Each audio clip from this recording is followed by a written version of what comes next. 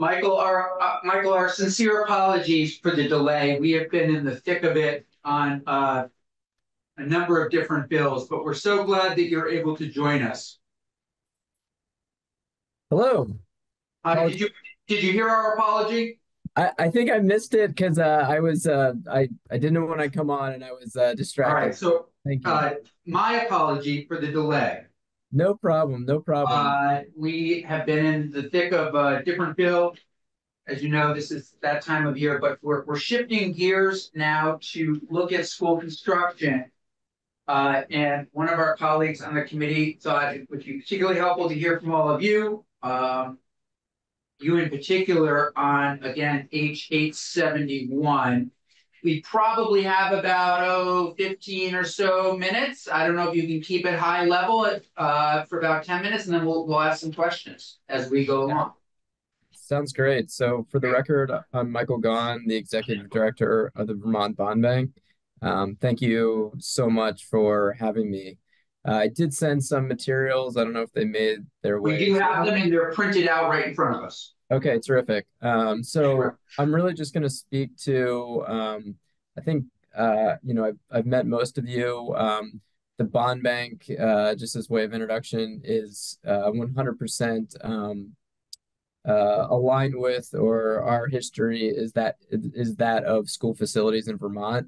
Our reason for being formed in the late 60s was because of school construction, and fast forward a little over 50 years, all the schools we help finance are now at the end of their useful life. So we're very invested in this issue and its solutions. So on page three, I was very happy to see H.871 incorporate many things that were a priority to us. I think, a few folks there were members of the task force that worked throughout the summer and fall, and I think that we have a great structure through that effort to think about how aid can be released to school districts without sort of hurting the state's credit rating. But I think the bottom line there for all of you to be aware of is that if we can leverage the state's credit rating through the bond bank, we can in fact leverage the state's credit rating. We can probably take on more debt at the bond bank than can, well, absolutely the bond bank can take on more school construction debt than can the state. And so preserving the state's rating is kind of the key piece to all this to keep costs low. So our rating is a derivative of the state, but the debt that we issue doesn't impact the state directly. And we've done a lot of work since 2020 to make sure that the state is insulated from the amount of debt that we issue. So I just know that as a founding concept. Um, One of the points here, second on the list, schools are social infrastructure with and without students. Again, very pleased to see this concept incorporated. Housing and social infrastructure are brought out directly in the in H.871, and we couldn't be happier about that because I think when you make it a zero-sum game in the event of consolidation or moving facilities around, that's the only piece of social infrastructure in that community, and ultimately that's kind of a death sentence for a bond vote. Um, so I think I've covered the main sources. I guess for all of you to be aware of, the task force members know this, but we are actively pursuing as many low-cost sources of financing as we can. The IIJA was very helpful from a hard infrastructure perspective, the bipartisan infrastructure law, but was not particularly helpful for facilities. So the question is like how we shoehorn in those sources, and the main one we're looking at is dollars related to the Inflation Reduction Act. So there's something called the Greenhouse Gas Reduction Fund. Major awardees were announced last week from EPA. One of our partners, Climate United, received a $7 billion grant, and they will be looking to do K through 12 school renovation for energy efficiency purposes, and are devoting uh, somewhere between 300 million and 500 million to that effort. So, long story short, as you think through the criteria in the future, I think it's important to optimize capital where appropriate. So, rather than giving aid for things like energy efficiency, although it's really important, optimizing sources so that we can do that on a low cost basis, and directing the aid towards things that are not otherwise funded is important. So that's all on background. And what I did want to spend a few minutes about is actually on page 4. And the rest of the deck really is background for you on both the history of school construction, which we see because because we finance so many of the transactions historically, other than Winooski School District in Burlington, we've financed basically everything in the state over the last 50 years. And then we have some background for you there on different methods of credit enhancement and equitable access to financing.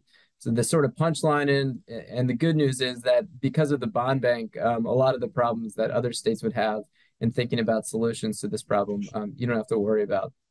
But specifically as it relates to H.871 and also thinking about all that's transpired in education finance this past year, we at the bond bank and in my own personal background is varied in different types of finance, and we're aware of other methods of finance and project delivery that exist, throughout the country. And so I think really, as I read through the language, and I haven't looked at it in a few months, but as I looked at it again yesterday and thought about it in the context of how much construction we need to undertake and the pressures that are facing the ed fund and schools generally, I think it really suggests an approach that is as creative as possible and doesn't close a door on anything that might be helpful.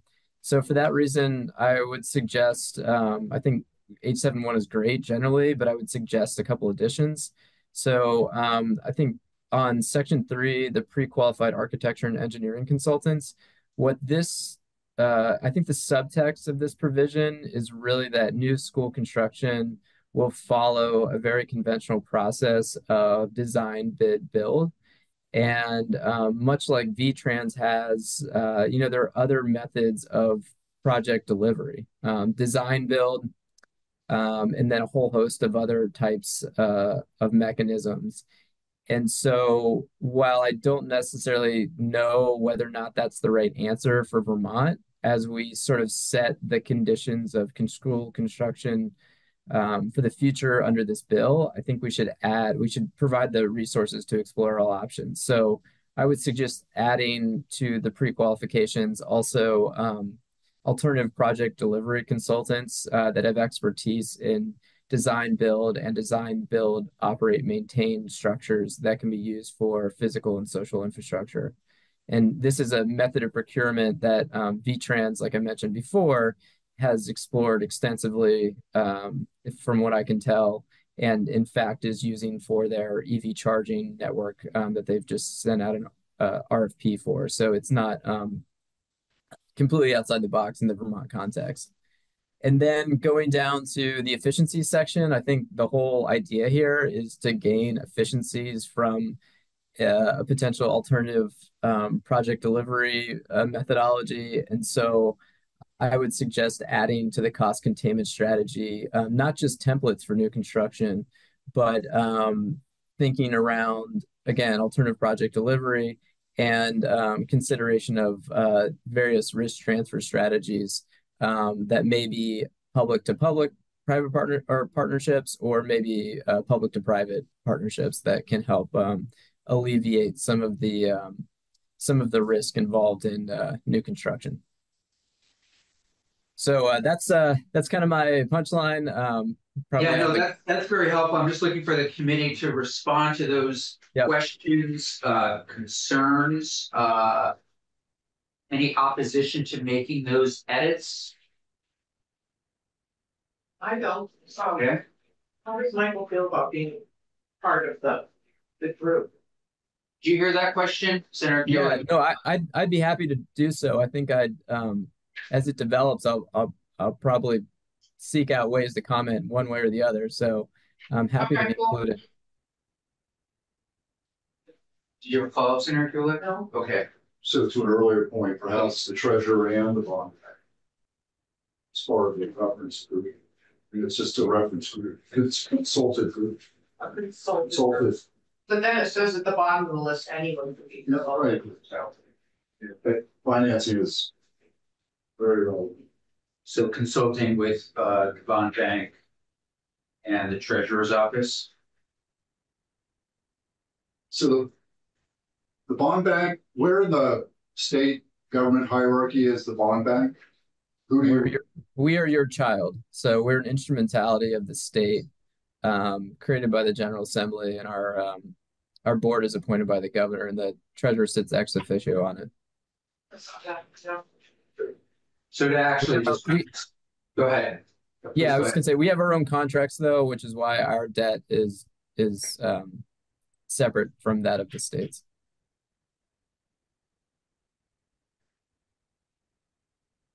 Any questions or concerns with adding the language put forward by Michael? How do I pronounce your last name so I don't mispronounce it? Yeah. Gone, just like G-O-N-E.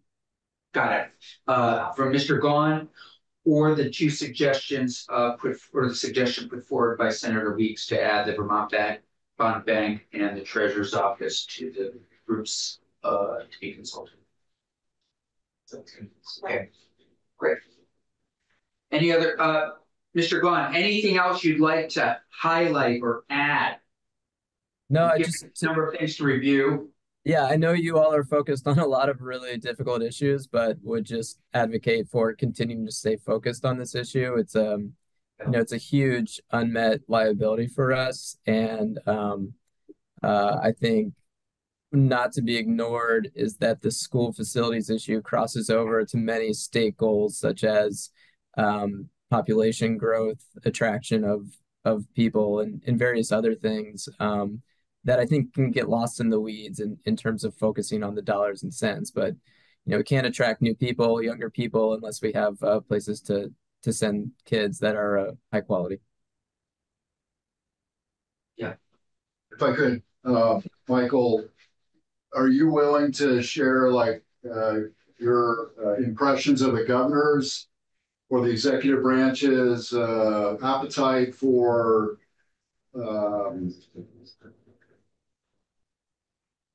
potential future bonding to support school construction? I mean, it's kind of a wordy question, but I think you kind of get the idea. Is there an appetite to engage bonding for? Yeah, I don't know what they're thinking. I sit on the Capital Debt Affordability Committee. In our last recommendation that was presented to the legislature, the overall debt amount was lower than the previous biennium. So we'll again consider that probably late fall, I think. And so then that might take into consideration. There's a number of metrics that are looked at that time. It's kind of a punt. I don't know. Is I guess the short answer. Yeah. So. No, I would say that. Oh, this would be easy. I think the general concept that's really important for us is that we benefit from the state's rating. We can issue more debt for school construction than can the state without rating consequence.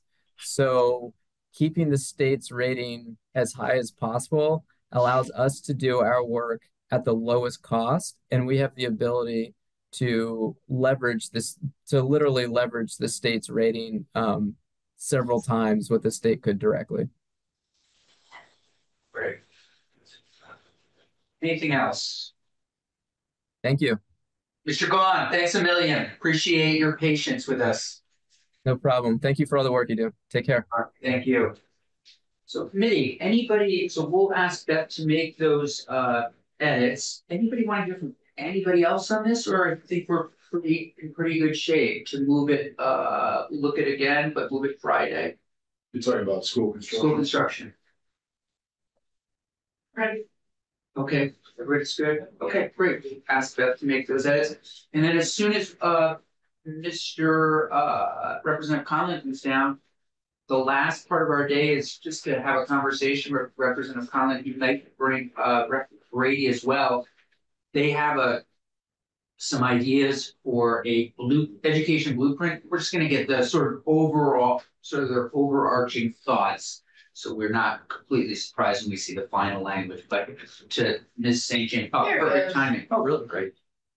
And Representative Brady, and I just said that he may be joining us. Yeah. Let's give the good chair to Representative Brady. Let's be real here. And Peter, you can sit wherever you Just tell the guys every day. Thank you, Watson. Right. Oh, I'm not that. Yeah. All right. Great timing. We just finished looking at school construction. Oh, Prior to that, a little bit on BOCES. What we settled on now for the last bit of our day is we're not going to go into language. But we would love to know what you're all thinking, some of your ideas generally about what we're keep referring to as the education blueprint. And this we know is in the yield bill. Yep. We're going to likely have a joint hearing at some point with Senate Finance. Okay. We know what's really in it, Great. but we know it has a number of stops before it begins. So tell us about what you're thinking. Although it's made it further, it's now straw pulled out of us and made it through House Ways and Means. So it's Right. headed to appropriations and then we'll be on the calendar Tuesday. Great. Or, yeah, for So it is Action on Tuesday. the Ways and Means website Yep. for today, first version yeah, 10. But even before we get into language, just give us your big overarching thoughts on what you're trying to do, the problem you're trying to fix. The problem we're trying to fix is everything. So the work that happened in our committee that's now folded into this and got there were some changes by Ways and Means, was really our sort of not at any means perfect, but best stab at everything we've been hearing and taking a lot of testimony on since mid to late January in terms of kind of where we sit in a sort of crisis / inflection point in education right now, knowing, from the December 1 letter, knowing kind of the budget forecast had high property tax increases and, sort of, I would say, elevated public rhetoric around kind of why is it, what's going on, how do we get our arms around this, where are we going? And so we've taken a lot of testimony. We had a couple of long joint sessions with Ways and Means to try to be more collaborative along the way, to really try to keep things from just being siloed in terms of finance and education, and hearing again and again from the field that we're using a lot of sort of finance tools, and that's often been the easiest thing at the disposal of the legislature, and that doesn't necessarily drive educational policy or outcomes as clearly as we might want it to. And so, hearing from administrators, school board members, the Chamber of Commerce, we had a joint hearing where we heard from over 20 House members from both sides of the aisle, from all parts of the state, sort of what is happening in your communities, what are you hearing, what are the concerns, and what are sort of the hopes for where we're going. And I think we were very stuck. I think all of us probably are, between the go fast, we have to do something now. And we continue to see budgets fail. We have huge challenges ahead of us right now. We have a whole bunch of schools that still do not have a budget for next year. And I'm sorry to interrupt, Pretty, but were you thinking really cost containments when you put together the blueprint, or If I can interrupt, I would just say that what we heard over and over again is if we're gonna make hard decisions and go to the areas that we know are hard to talk about, because that's all we got left. We need a vision. We need to have a direction where we're all in the boat rowing together, because it's a lot easier to get people on board for some of the harder conversations if we all know there's an end point that's going to make our system better, more efficient, and responsible to taxpayers. Okay. And to that, I think, we heard in terms of what are the cost drivers, there are some newer and more acute cost drivers this year or in the last couple of years. The ending of federal funds, despite extraordinary student needs in schools, the teacher contracts that were negotiated during a really challenging time in schools of high inflation and a lot of turnover in the field. The increasing, as you were just talking about, facilities needs at our schools that have accumulated, as well as long-standing.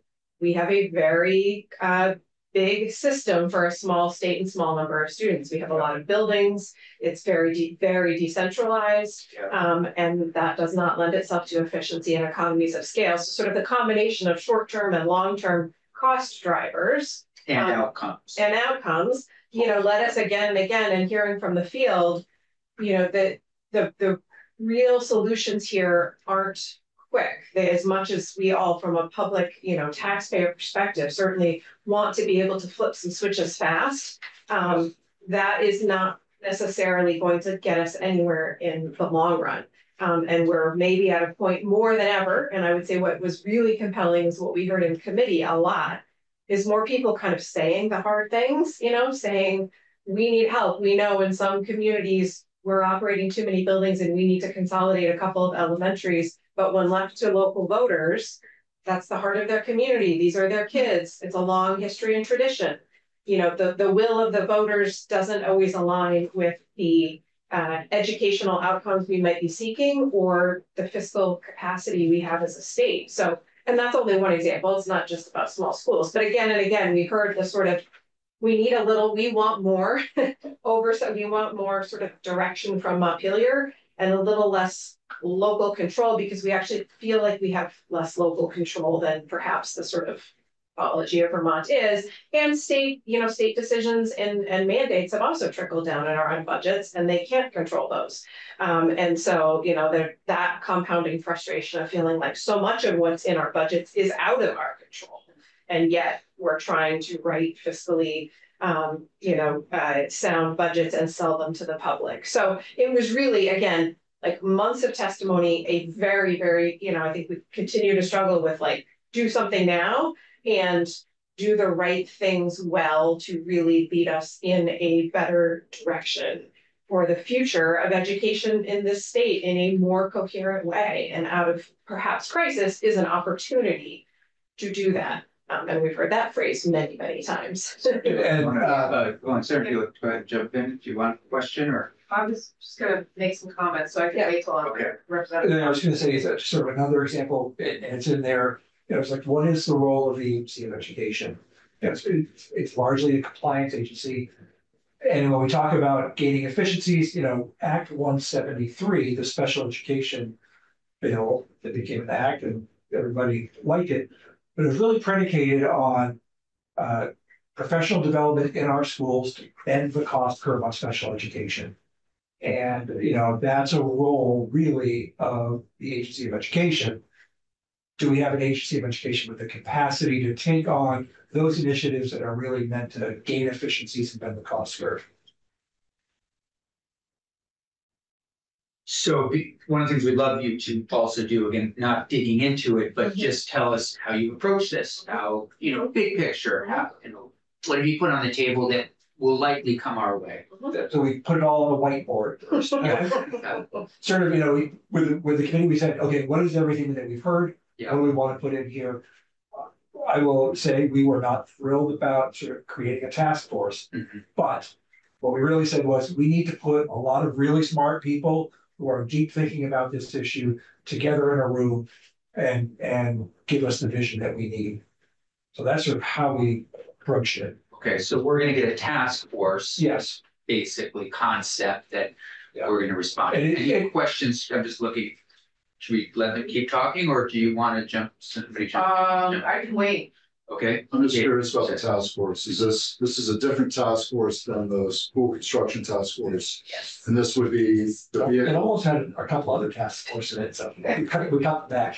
but the vehicle to do this is just via the budget that. It's the yield bill. Yield. Bill. Yeah. Yeah. And I will say, so the school construction task force is strictly legislative to come out with, a bill. This we try to keep as non-legislative as possible. Gotcha.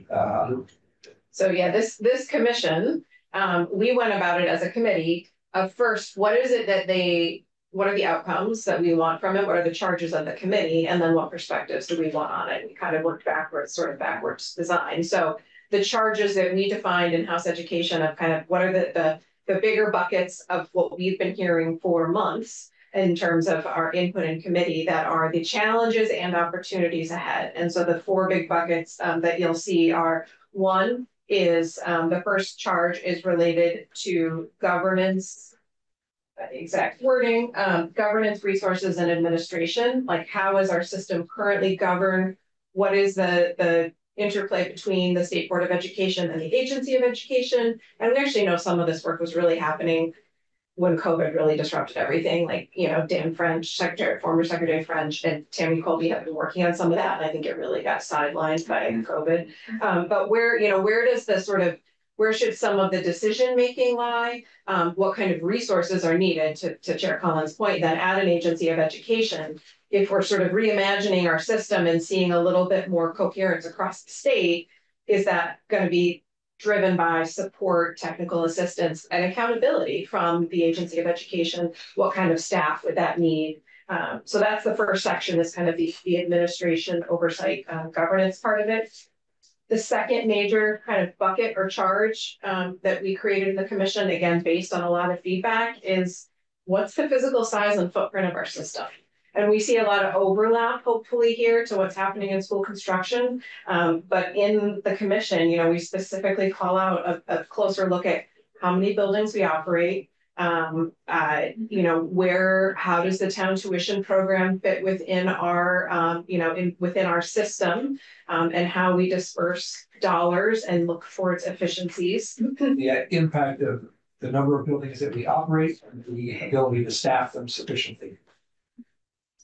Because again, what we were finding in a lot of testimony was that in some ways, some of our perhaps being overstaffed as a state in education is partially just the number of buildings. Every building has to have a certain number of people in it, and we lose efficiencies in that way. The role of therapeutic schools, where they fit in our system, those are some really high expensive and drivers in our budget, particularly in our ed fund this year, some out of district placements for this therapeutic. So that sort of size, physical footprint of the system was bucket number two. Bucket number three is really, what is the role of schools today in 2024 and beyond in a post-pandemic world, in a world where kids have a lot of social and emotional needs that perhaps we don't fully even understand kind of why and how. And so we're asking, the commission to look at what is the role of schools in delivering services. And we see a real connection here to the community schools. If we're talking about, and I think both of our committees are, a model where schools might be the place that some social services or sort of basic needs are met, how are we going to resource our system for that? Are those ed fund things? Are those other programs that the state might run or pay for, but could be co-located in schools in order to be more efficient? So what is that real kind of role of schools as we look towards the future? And then finally, the fourth bucket, of course, is then how do we fund it? And what we heard again and again and asked almost every witness all session was, how would you sequence the work? And we kept hearing, figure out the policy, figure out the vision and the system of where we're going, and then how do we fund it? Unfortunately, we can't freeze time, and we have to keep funding things in the meantime, so that's challenging. But the fourth bucket here, and this is where the Ways and Means Committee made quite a few, I think, strong changes, is to the ed fund, and how are we going to use the ed fund? What belongs in there and what perhaps doesn't belong in the education fund that's paid by property taxes? How are we going to continue to implement the weighting and the work that's been done there, and to continue to look at that over time? And there are some specific sort of deliverables, including coming back to us as a body next year with short-term cost containment considerations that a 2025 legislature could even put in place as we continue on the path. And I'm happy to walk through the deadlines then of hopefully a grander kind of plan and specific policy recommendations from the commission about where is it that we're going, that's going to be right sized for the population we have, that's going to support all students and make more sustainable and efficient use of our education fund dollars. And I can't remember if it's the words in here or not, but also hopefully, some stability in the education fund and kind of what communities are going through now with revotes. is so destabilizing to schools and communities that how do we move to something that's far more stable so we aren't in such upheaval? Just tell us a little bit about timing of the whole report, when, because that's a lot. It is. It's a lot. It's a lot. So the general framework here is it's effective on passage, and then I can come back to the question about membership. It's effective on passage. The commission is within the commission. It's led by a steering committee of 5. That is 3 of the steering committee members are decided with the speaker and the pro tem, and 2 are decided by the governor's office. That was a structure we borrowed from the select committee on higher education. We borrowed a few structures there because that seemed to be a pretty high functioning process that the legislature had done. So the steering committee within the commission really is the kind of leading group in this work. They deliver a work plan by next September so that we see kind of how they're envisioning the work. We get a preliminary look at their findings by next January, and then the final December, January, double check, and then the final report of all the recommendations comes back to the legislature in December 2025.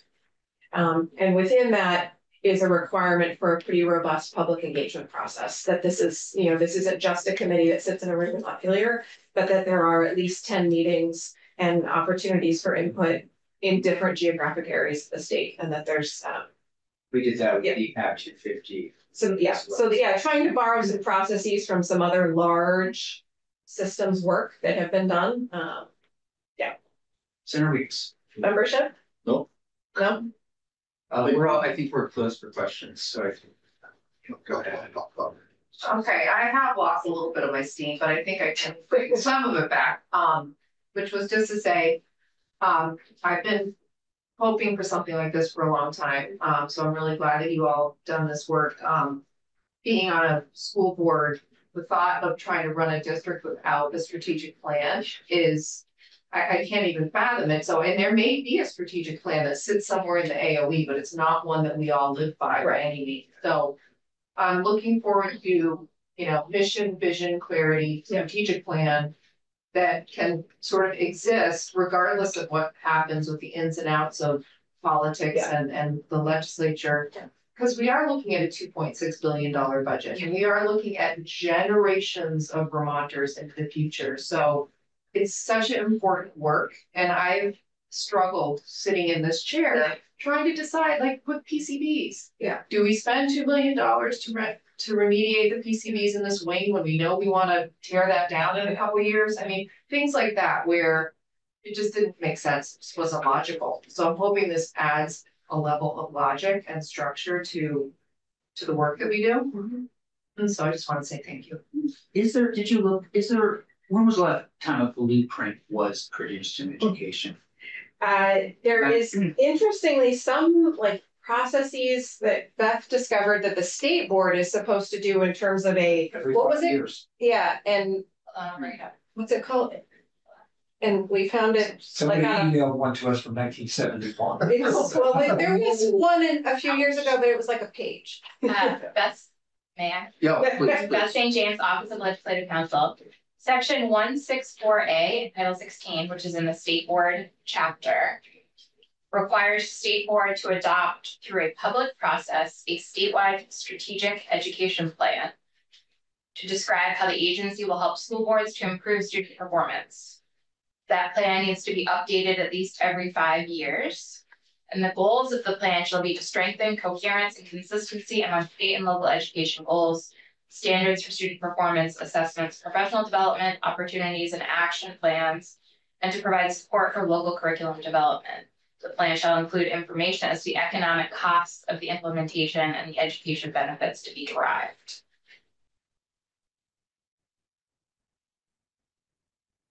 So that law has been on the books. It was added in 1997. I don't know if there was a precursor to it. Added in Act 16. The best we could tell, the last version of that was pretty thin. Okay. To non-existent. I'd have to pull up the specifics to, To say nothing of it being news to most of us. Right. That we didn't even know that was happening. Yeah. That was a great overview. in a heads up in terms of what we're going to be seeing. And you expect the yield bill to be on the floor Tuesday. I think what we're hearing in the hallway is that Probst has a lot of amendments. So you're a Probst. Yep. So we don't want to jump into it Yep. too fast. And then the question is, what happens on the floor? So Yep. it seems like we'll jump into the final bill sometime. Yeah.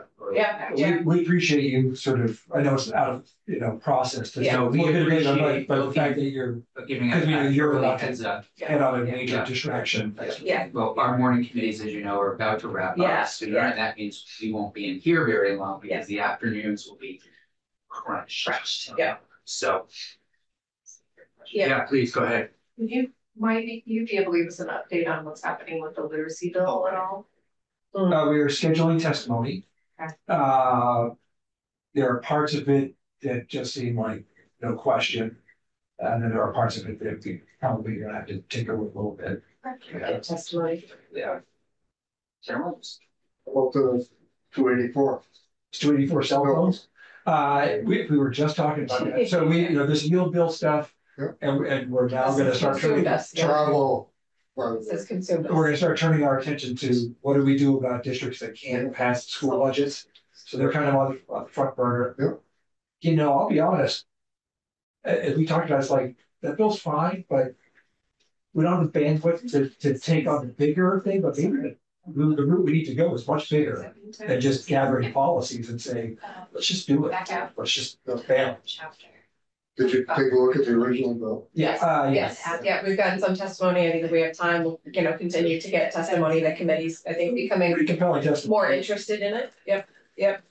Mhm. Yeah, it's our sort of ability to do it. Probably. I just got some testimony on email. Yeah. Yeah, I saw saw that, public yeah. renown in high school. Yeah. Yep. So Yeah. the yield bill will continue regardless of the schools not passing their budgets, correct? And that's just part of the. Yeah. Well, it's setting it for next year. Yeah, but we are, in pretty uncharted waters in terms of the amount of instability. How many schools? We now have, Let's say let's yesterday. see, only 2 passed in the Only 2 revotes passed, yesterday. yeah. There were about 6 or 8. 12 or so revotes yesterday.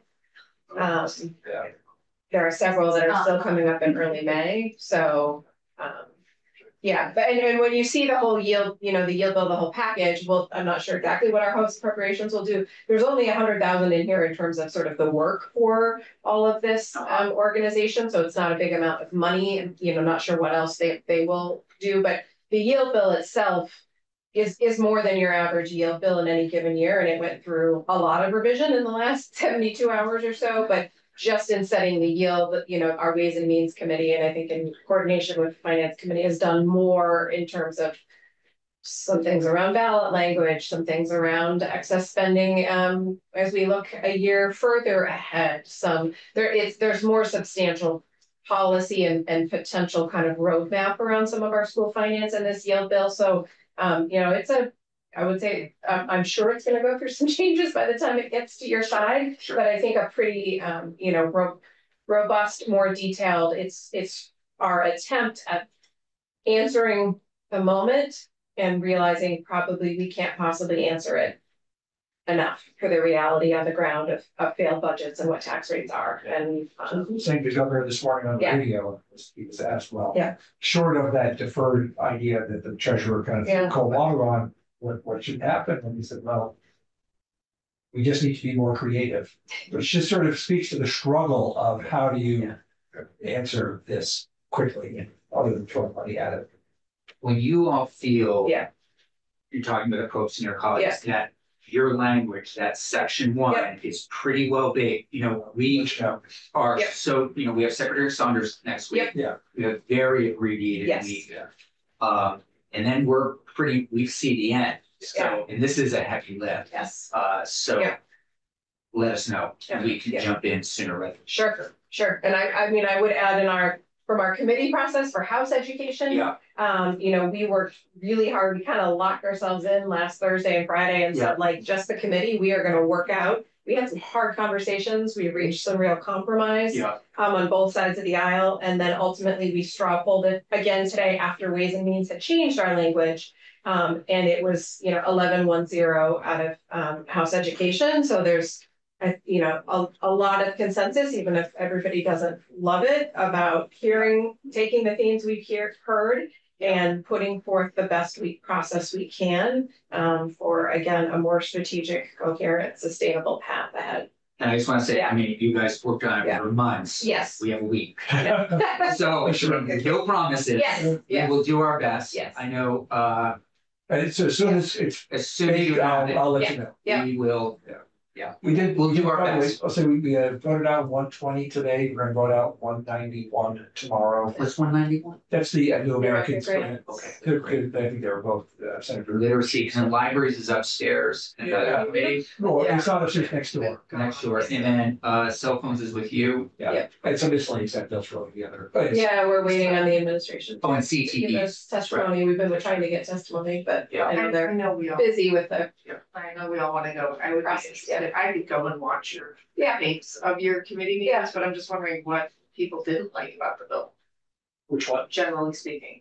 The, About the commission. yeah, I think our most, our challenges were really honing in on what are the charges, like what are sort of the buckets The of work buckets. here. And so that really took, I think, a lot of discussion and some of the specificity. I mean, I think that we're talking about some challenging stuff here, the size of our system, the number of buildings. I think that's putting it out there, things that we know are going to be challenging. And then not surprisingly, the membership of the commission. Anytime we make a list. And yeah. It's- And the Ways and Means Committee ended up, we were really trying to stay small. We said small, lean, directed.